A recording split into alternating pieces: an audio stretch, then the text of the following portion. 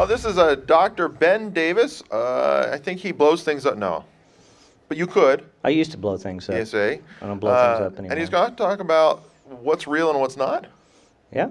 All right. Well, that sounds exciting. That's what you're here to learn, right? What's real? Is it going to be a test at the end?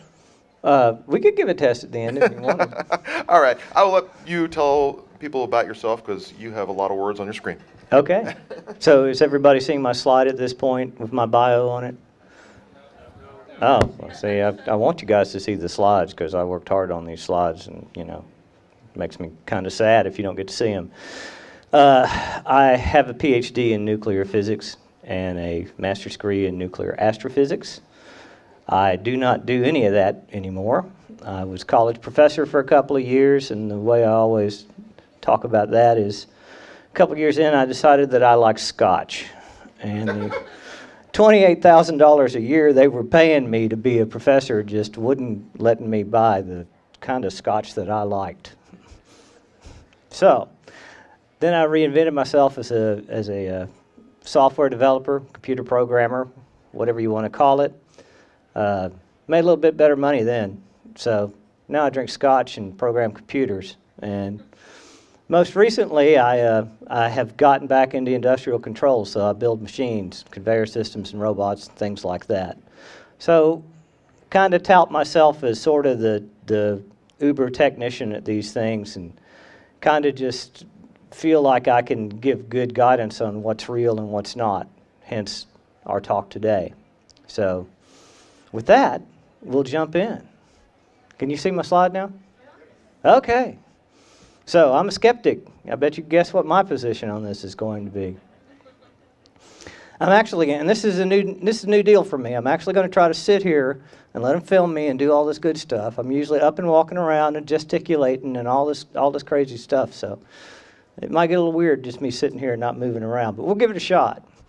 So, you know, if you've ever been to a skeptic talk, every skeptic always starts off with the whole burden of proof and proving a negative. And the reason why is I can't come up here and tell you ghosts don't exist, right? I can, but you'll go, well, what's your proof that ghosts don't exist? I don't have proof that ghosts don't exist. I can't prove something's not there, right? So that's why the burden of proof isn't on the skeptic, and shouldn't be on the skeptic, should never be on the skeptic, and nobody should expect that.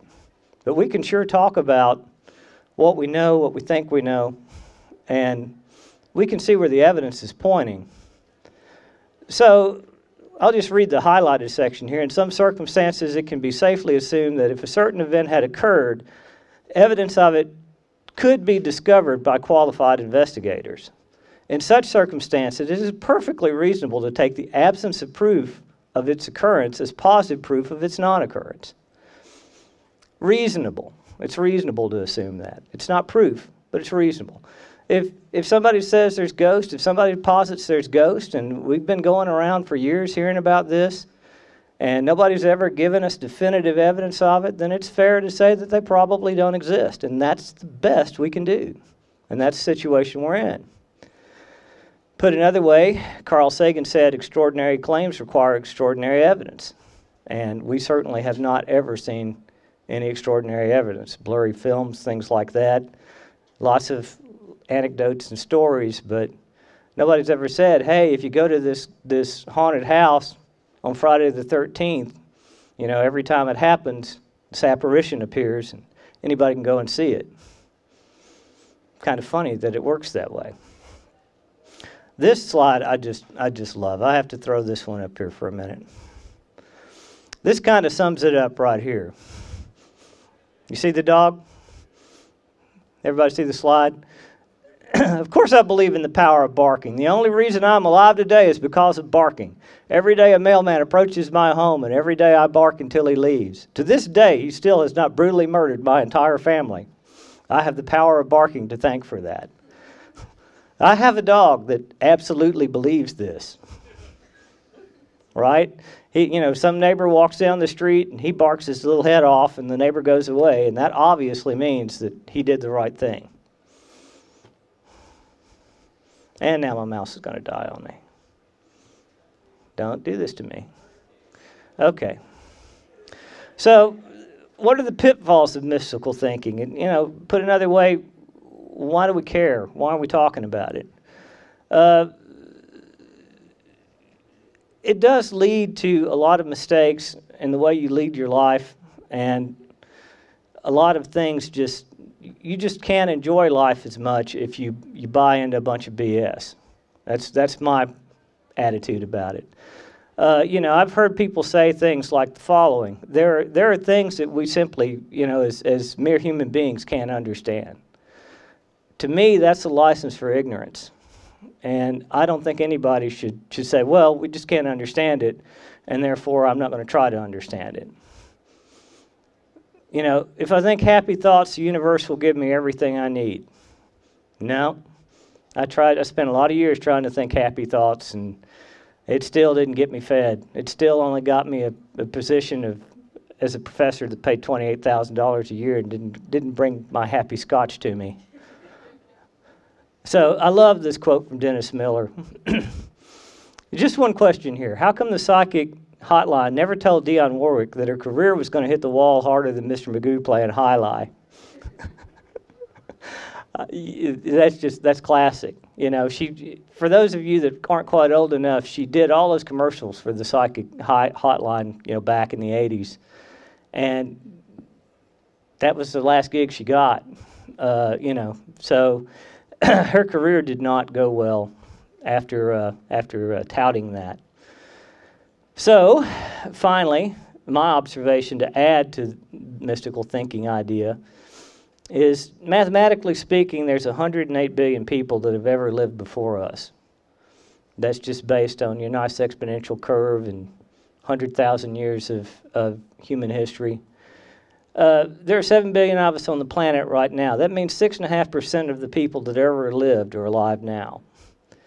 Should it really be that hard with 108 billion ghosts walking around for somebody to have seen one and actually be able to document it clearly that they've seen one? Take a picture, get somebody else to come along, talk to it, whatever.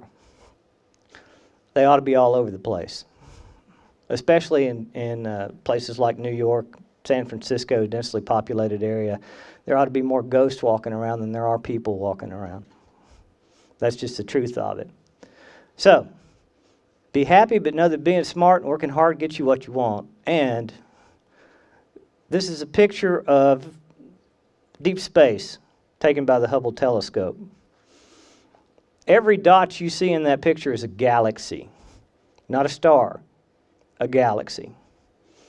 The universe is an interesting enough place all on its own that you don't have to make things up.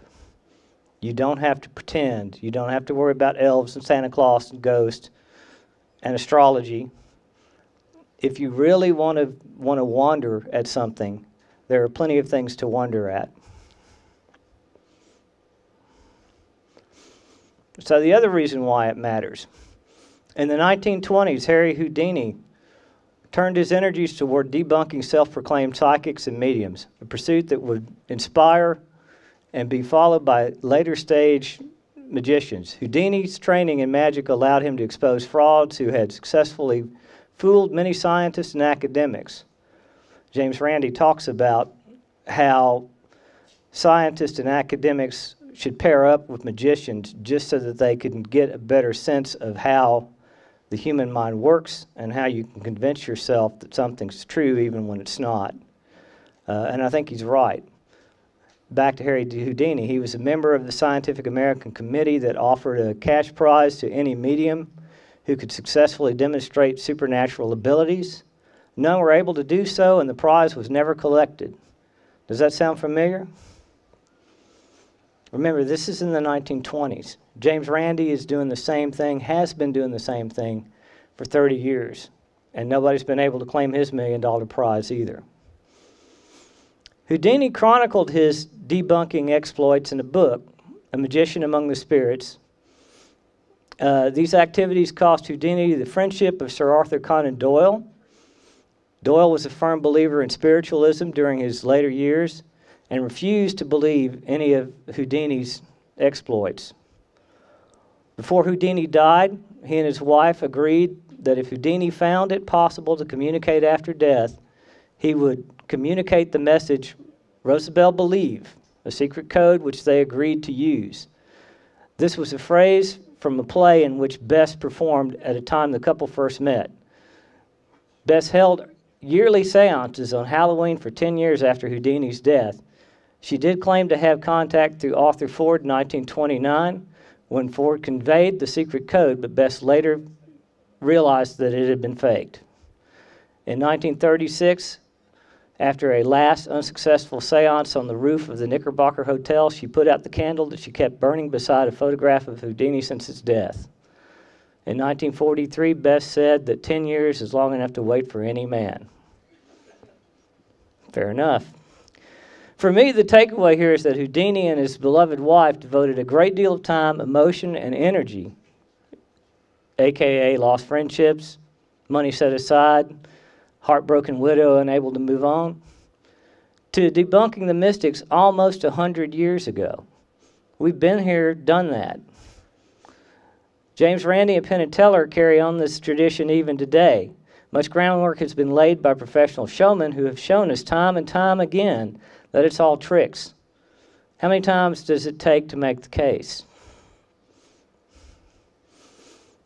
Now, this was one that jumped out at me when I first started down this road, the Amityville Horror. I'm at that age where, this movie had a very big impact on me. I don't even remember details of it, probably because I blocked it out from my childhood. But I was sitting around watching one of those crazy shows on the Discovery Channel a few years back, and they showed this picture of the demon boy, on the TV, and my wife was out of town. It was 11:30 at night. I was just sitting there by myself, and this picture, this creepy picture, this kid with the glowing eyes comes on the screen. It even freaks me out a little bit, being in the house by myself, and I'm going, that's kind of weird. So when I started researching it, I said, let's start with the Amityville Horror. I didn't know the facts. It's like, what's going on here? Well, this picture is the best evidence they have, and it basically was when the investigators, the psychic investigators, came and set up cameras throughout the house on timers. This was back in the mid-'70s, so people weren't real sophisticated as far as motion sensors and things like that. They just set, time exposure cameras up and would just occasionally snap a picture. And this picture got caught by one of the cameras, supposedly. And the best theory on this is it's actually one of the technicians who was probably setting up a camera when the first camera, snapped off. His name is Paul Bartz. Note the shirt and the hairstyle. This, and the reason the eyes are glowing is because it was done with infrared film. So you're literally seeing the blood flowing through his eyeballs and radiating heat. So if anything, it proves the guy's alive, not dead, because he's warm. He's 98.6 degrees. But it definitely is it's a compelling picture, or it was for me until I read up on it. The other thing about the Amityville Horror, let's see how we're doing on time here. We're actually ahead, so we're doing good. They touted it as a true story. There's a whole lot of players involved in this. Basically, it started out with this fella going, nuts and killing off his family, and that really did happen. Crazy people do crazy things. And then this other family moves into the house. Those were the Lutzes, when we start reading through some of this stuff. And the dad started having all kinds of crazy visions and things like that, and it would always happen. He'd always wake up at 3:15 in the morning, and he found out later that, that's when the murders occurred, was 3:15 in the morning, and all this crazy stuff. And they wrote a book about it. And it turns out that, I know this is going to be a shocker to everybody, none of it was true. Everybody gasp now. 1, 2, 3. Okay. So, that's good. You guys did that well. All right. So, there was a priest involved. He's noteworthy. He's worth talking about. The role of Father Picarato in the story had been given considerable attention.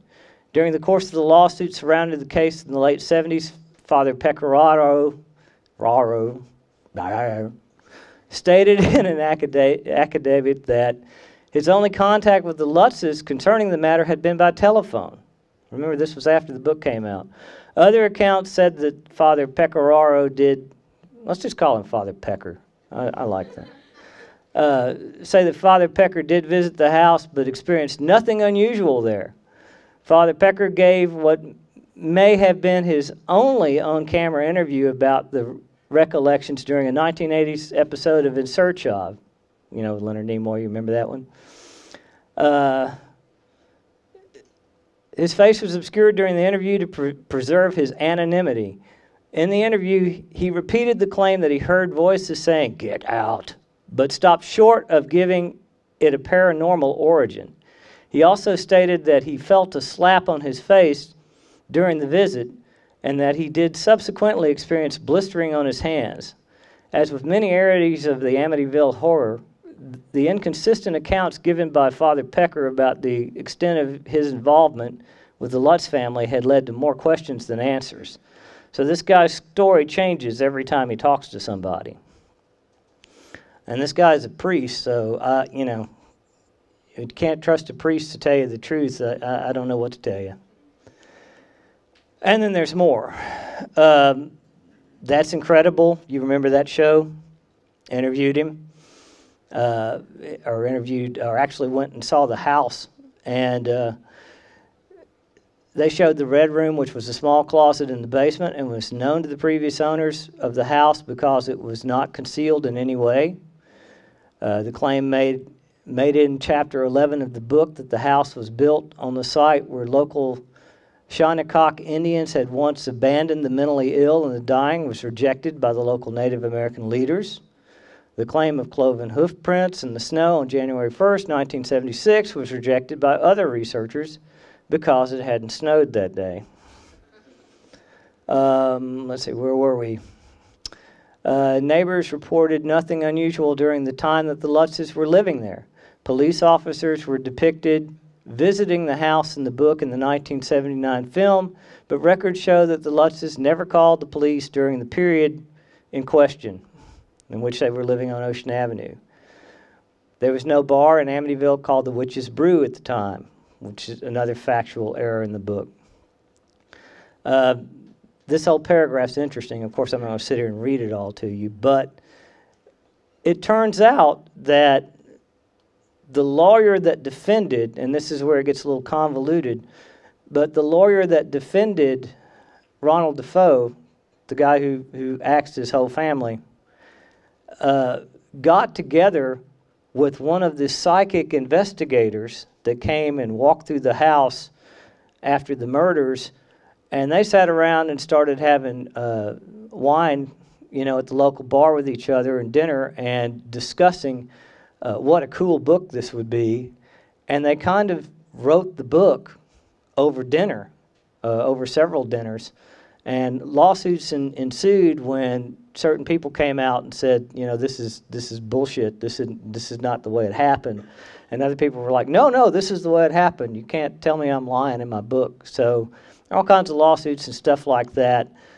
Finally, you get down to the next highlighted section where, some of these lawsuits are finally being dismissed, and you get something like Judge Weinstein dismissed the Lutz's claim and observed in his ruling, this is quotes, "Based on what I've heard, it appears to me that to a large extent, the book is a work of fiction, relying in large part upon the suggestions of Mr. Weber."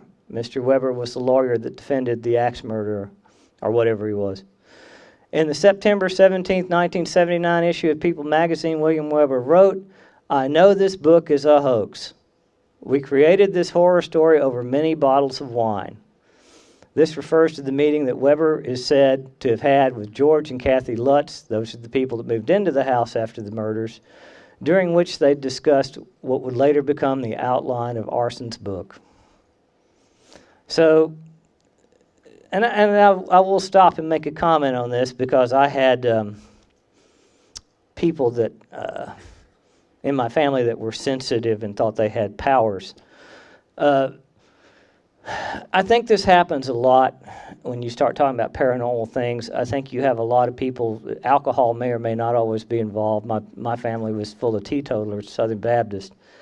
But you have certain people that will get together and they will talk and they will say, hey, I saw this, and hey, I saw that. And the other one will go, yeah, and do you remember this? And they'll kind of feed off of each other. And they will actually convince each other of lies. You know, they'll make the tale taller as they go. And the other one will go, yeah, it really did happen that way. And they'll sit there and and it's not that they're lying. That's the insidious part of some of this type of thinking. They have actually convinced, I have a brother, and we'll talk about him a little bit more later, but they have actually woo-wooed themselves up into thinking that this really happened and this is really the truth. So when they come and tell the story to somebody else, they're telling it like it's the truth, to the point that I imagine that they could probably even pass lie detector tests and things like that. I mean, they've literally rewired their brain in some cases into thinking this is what actually happened. Oh, and I guess we will get to the part now where we talk about my family and my brother and all of that. So this is the best part of the thing I got to offer for you. When I was 14, I did see a ghost. I was actually, I was carpenter's aide. I was working on this, old abandoned house out in the country, old abandoned farmhouse that somebody had decided that they would recondition and move into. It's a retirement house. And hobos had lived in there. It was built in the 1920s, and some homeless people had moved in there and lived in there for a while and wrote some stuff on the walls. And, it was a nice house, and it kind of looked like the Amityville house. But it was in bad shape, so we were doing a lot of work on it. And, of course, it was in Memphis in the summer when it was 100 degrees in the shade, and we were re-shingling the roofs. And, of course, we'd do one row of roofs, and we'd get, about to where we'd pass out from the heat. And so me and my brother got this brilliant idea that we would run floodlights up on the roof of this old farmhouse. We had one circuit breaker, one power lead from the power company. We had temp power in. And so we'd run a bunch of extension cords and a bunch of floodlights up on the roof during the day. And we tested it out, and all the lights came on, and we go, this is cool. We're going to work on it at night when the sun's not beating down on us. This is going to be so much better.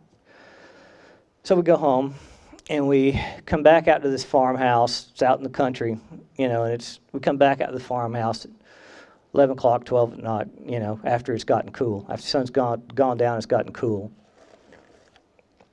And we go over to the power box. We flip the breakers on. The roofs light up. We go, okay, this is awesome. Crawl up on the roof and start nailing in shingles. We're maybe 5 minutes into this, and circuit breaker clicks and all the lights go out.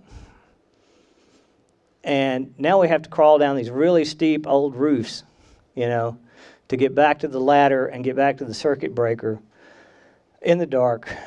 And we think, well, that's kind of weird, but it's just a fluke. We reset the circuit breaker, and we go back up on the roof, and this time about 3 minutes into nailing in shingles, circuit breaker pops, floodlights go off, we're left in the dark again. And we're like, okay, this is weird. So now we're starting to freak each other out a little bit. And so we go back down, we turn the lights on one more time, we wait,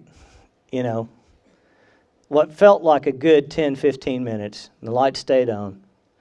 And then we get back up on the roof, and sure enough, they go out again, almost just as soon as we get started again. So it's like, that's it, we're not doing this. So we turn the circuit breaker on, climb back down in the dark, turn the circuit breaker on, and we've decided, this is way before cell phones, so we decided that we're going to walk down the road and call my brother's wife and have her come out in the country and pick us up because we're done for the night. And we get back around to the front of the house to pick up our tools or whatever, and I see in the front doorway a shadow of a man in a top hat just standing there. And of course, I freeze up, I turn white, my brother looks at me and he's like, what's going on? He turns around and he sees it, and he freaks out. And he starts to take off running. Now, I wasn't particularly brave when I was 14 years old. I don't know that I'm particularly brave right now, so I was just kind of frozen. And I couldn't do anything for just a couple of seconds. But in that couple of seconds, my higher brain kicked in and said, that's a really convincing shadow, but it hasn't moved, it hasn't spoke, it hasn't done anything in the last 2 or 3 seconds that I've been standing here staring at it. This has obviously got to be some sort of trick of light or something. And so I finally take a deep breath. I finally calm down a little bit. And I say, what's going on here? Finally call my brother, who's 9 years older than me, tell him to get his ass back up the road and come look at it with me and stop being such a wimp. And, what we had done is we had set a light bulb in the windowsill in the front of the house. There were stairs that led up to the second level right in the front door, and there was a banister that, had the railing for the stairwell, and it had this wonderful old crown molding on it. And this light was a single point of light, and it was casting the shadow of this banister up against the wall, up against the white wall, and it looked perfectly, that crown molding looked perfectly like a top hat across the top, a little brim, and then, some eyes, a little eye socket, and a nose, and some lips, all cast against the wall. But it was just a light, and it was just a shadow. And it was nothing but our brains trying to assign pattern recognition to that crown molding on that wall. Now, that should be the end of the story, right? But my brother went on for years telling that story like we saw a ghost in that old farmhouse. And every time I heard him say it, I would say, now, buddy, remember, we figured out what was happening there. We didn't really see a ghost. But that's not as interesting of a story, is it? So, a couple of years would go by, and I would hear him telling this ghost story to somebody else again and again and again, and I'd have to go, now, buddy, remember, yes, we were scared. Yes, we were freaked out. And I think a lot of what these ghost hunter movies are all about, these guys that travel 500 miles and, go in a house and then practically pee themselves and run off. I think that's what happens in these ghost sightings is people get in this really, really agitated state, and then they will believe anything when they're in that state. Whatever they see, whatever they hear, whatever little movement comes across, it's suddenly being attributed to something, scary and threatening and even supernatural, when if they could, and I'm not saying it's an easy thing to do, but if they could just calm down and see what was going on, they'd realize that it's perfectly explainable. So that's my ghost story, and that's how it ends.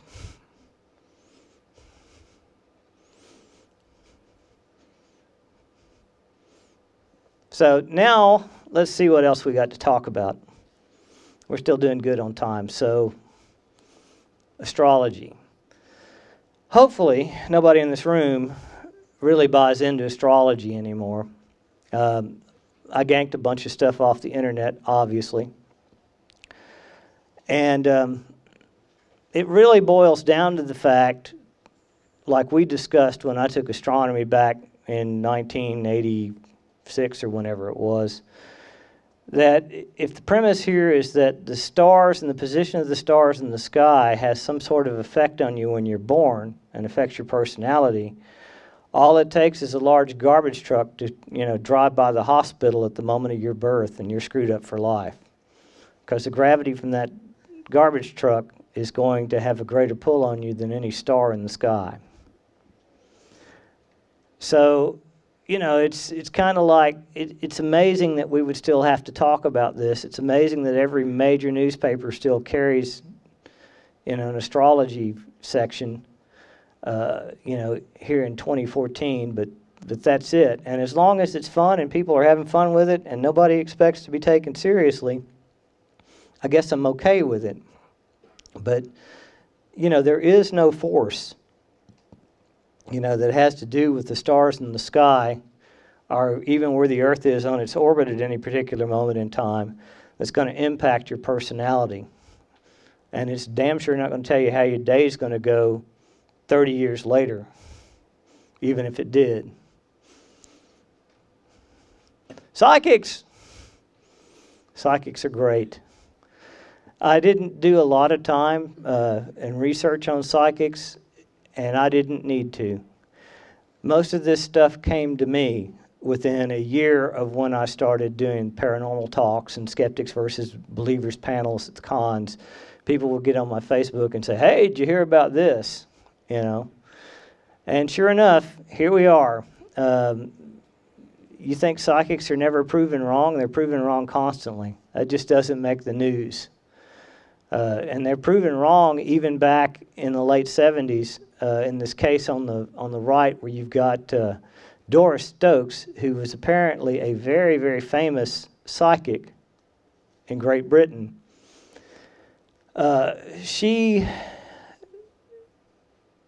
And again, the reason I brought up the whole thing about people convincing themselves that they really have powers, there was this Yorkshire Ripper, this guy that was actually going around killing women, serial killer at the time. And she had gotten herself worked up to the point that she thought she had psychic powers. She knew she had psychic powers. And she was talking to the police, and the police were somehow feeding her, and going, yeah, we're convinced. You really know what you're talking about. And so she woke up one morning and she said, the Yorkshire Ripper is going to be from this part of town. He's going to probably live on this street, and, a few other things. I mean, we want to read the whole thing, we can. But what it boiled down to is they went and they arrested this guy that happened to live on the street with the same name and in the same part, and in that part of town. And, they threw this guy in jail and then started investigating his background and realized that he couldn't have committed about 3/4 of the murders that had occurred. He had alibis for all of them. And she was completely debunked, because she had worked herself up to the point. She'd broken the psychic's first rule, which is not to be vague. And she gave a specific address in a specific part of town. So the cops go out and arrest some guy, some poor bloke, who's just sitting in his house watching TV, based on, some name she's pulled out of her head. And, he spends a couple days in jail while they go, yeah, that's not him. Can't be him. This was 1979. And a more recent case was when Sylvia Brown, who is a celebrated psychic in this country, got the smackdown from Amanda Berry's mother because she told her she was dead years ago. Turns out, that was one of those poor girls that guy had locked up in his house for however many years it was. But Mama had written her off because Sylvia Brown had told her she was dead. She was talking to her on the other side. Yeah, thanks, Sylvia. That was a lot of help. She literally got smacked over that. I'm glad she did. And just recently, in the last few months, with mediums, we have several cases. Long Island medium's a personal favorite of mine because I have family that, thinks she's wonderful. She went to one of her shows, and she started doing these cold readings like John Edwards does, and she just missed. Just, random chance. Normally you'd get it right every once in a while, and she was just missing on everything. And ends up the crowd leaves completely disappointed, disheartened because she couldn't get anything right. Let's see. She seemed off on almost every reading, and it was like pulling teeth to match up info. She was really grasping at straws and did a lot of fishing. One disappointed audience member at the April 5th reading recently complained to Ticketmaster.com. For the most part, readings were forced and uninspired. Well, that's all they ever are.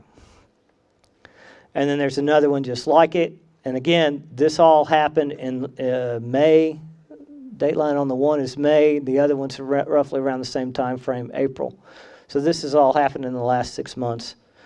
Celebrity psychic left red-faced after summoning a live audience member. Somebody actually did it. We always make the joke, I'm going to go to John Edwards or I'm going to go to whoever, and I'm going to have him summon my dead wife and then say, well, this is my wife right here sitting beside me. Somebody actually did it. Somebody in the UK actually said, okay, I want to talk to my father. And she goes, okay, well, your father says that, he's in a better place and he's happy and you should be happy. And then she turns around, she goes, this is my father right here. So, what can we say about mediums other than they're full of it? And yes, there have been moments where people have literally proven that they're full of it. And it happens all the time. So, fortune tellers. I bet everybody's wondering what I'm going to say about fortune tellers now, huh? Again, a little bit of research, and what do you come up with? Well, I found this book written in 1938 by a policewoman, a detective, and I thought it was interesting that there was a police detective running around New York in 1938, but her job was to just go and talk to fortune tellers and expose them as frauds and put them in jail. That was her whole career. And at the end of her career, she wrote a book about it.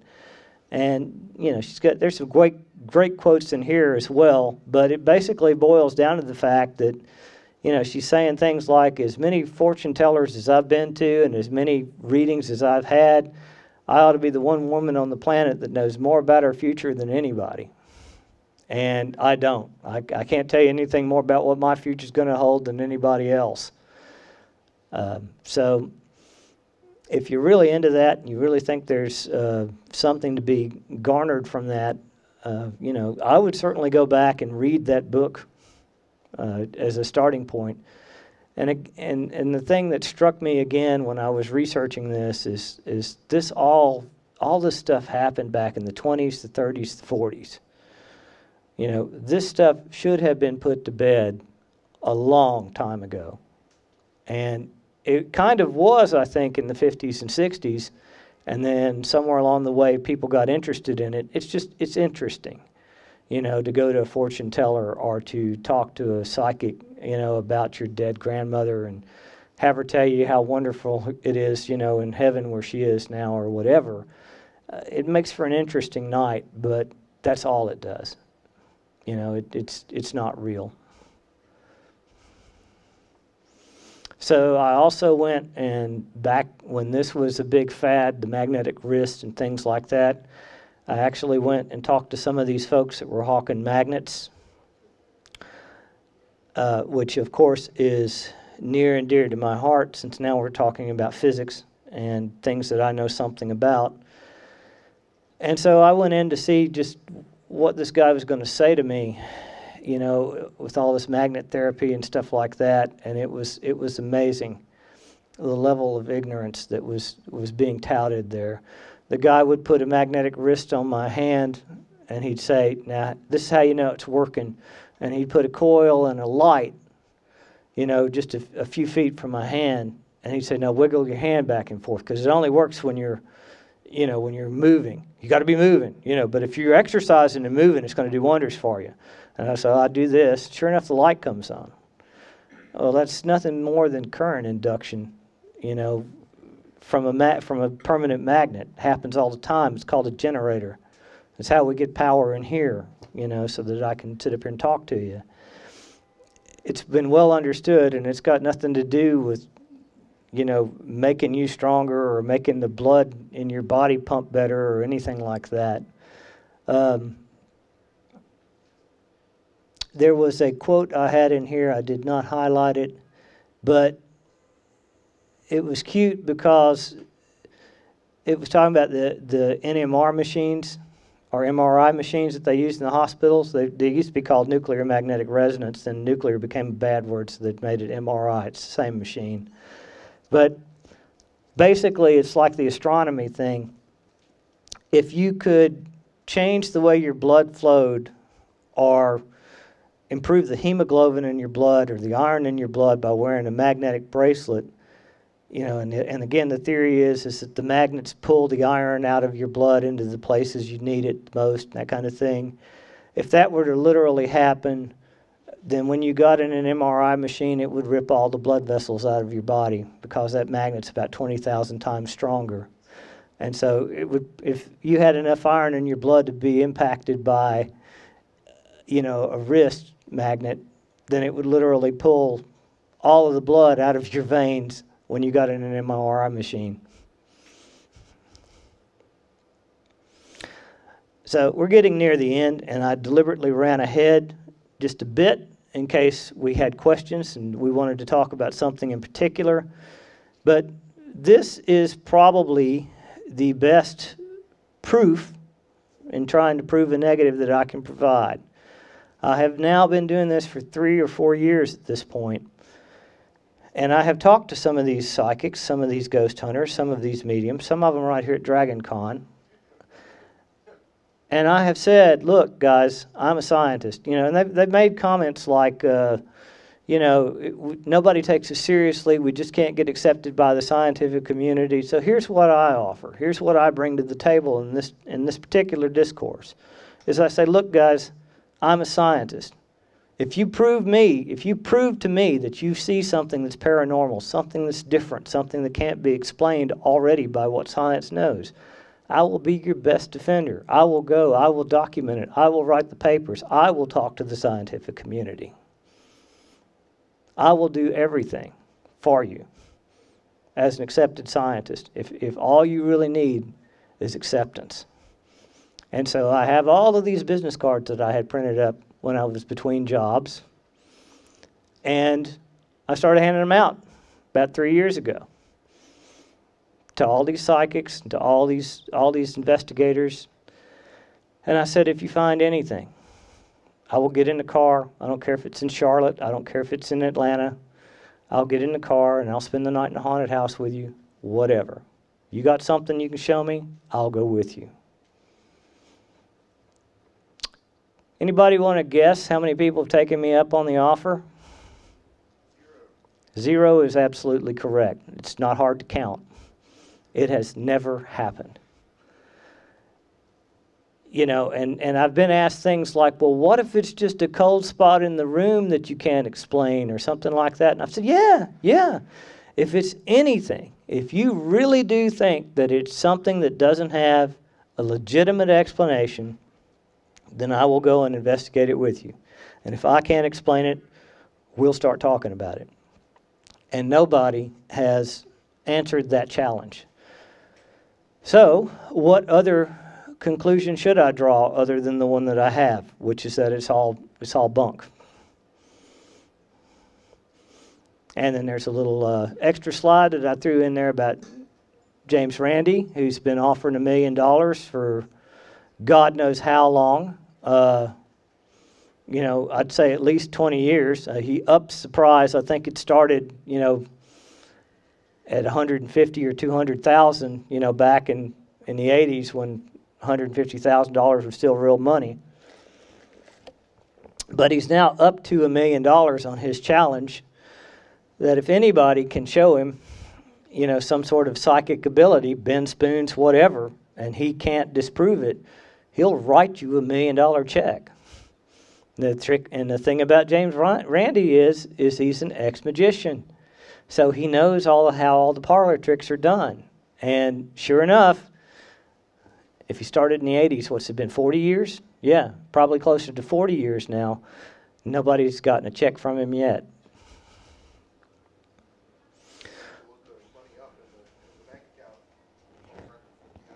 Oh, yeah. Yeah. So, conclusions. You know, the sad thing for me is that most of this stuff is so easily debunked with just a little research. You know, it's sad because so many people believe it, and if they believed it, you would think they would take 5 minutes in this day of the internet and Google to actually go and take the skeptic's point of view and see what other people have to say about it, and they obviously don't. Or if they do, they don't believe what they're hearing. I didn't cherry pick any of the examples used in this presentation. I simply started with topics that jumped out at me as interesting and followed up with just a little bit of digging. Even with the burden of proving a negative, the job didn't seem to be all that hard. There's a great deal of misinformation in the world. In the end, most people just believe the things they want to believe. And that's the sad thing. We probably all need to learn to think a little bit more critically.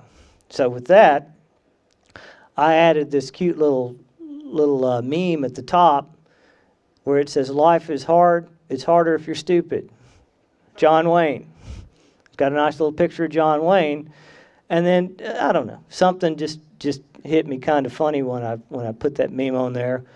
And I found this. That line is from the 1973 film, The Friends of Eddie Coyle.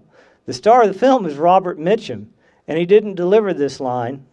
Some bit character delivered the line. John Wayne wasn't even in it. So we all...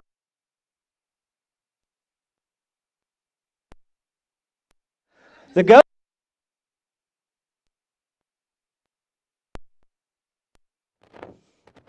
Anyway, yeah, hey, look, it's a short in the mic. Oh, geez, it's not a ghost.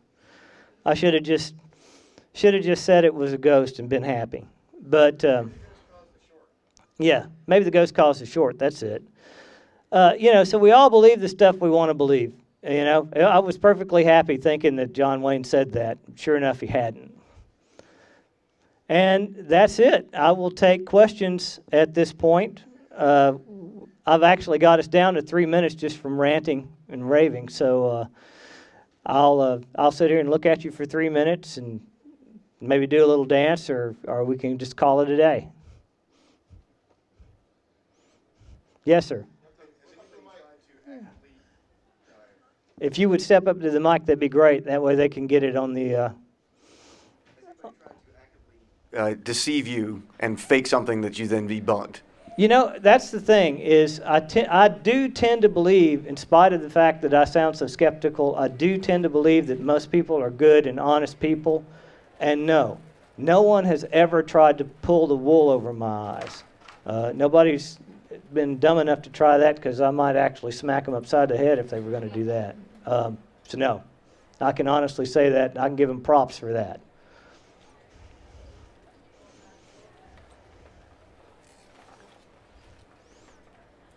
Yes, ma'am. What's your take on auras and like people's ability to see auras?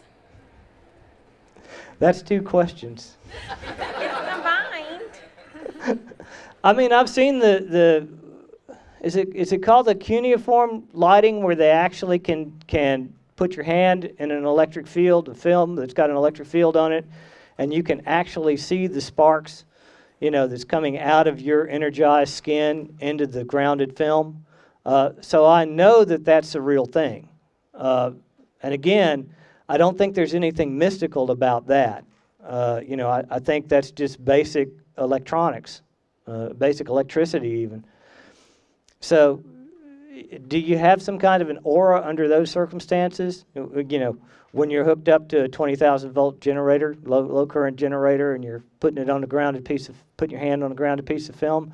Yeah, you've got an aura in that sense. I have to say that if somebody is actually walking around seeing auras, I can't imagine how that could work in terms of wavelength of light, thermal radiation. Nothing I understand in physics would explain that. And it seems like like with the psychics, most people that think they see auras are probably a little deluded. So, no, I don't think anybody can see auras, and I don't know that we've really got any auras in the sense that, you know, if I'm on an old, crusty 50-year-old guy, I've got a red aura, and if I'm a happy young person, then I've got a blue aura or some kind of crap like that. I don't see any explanation for that.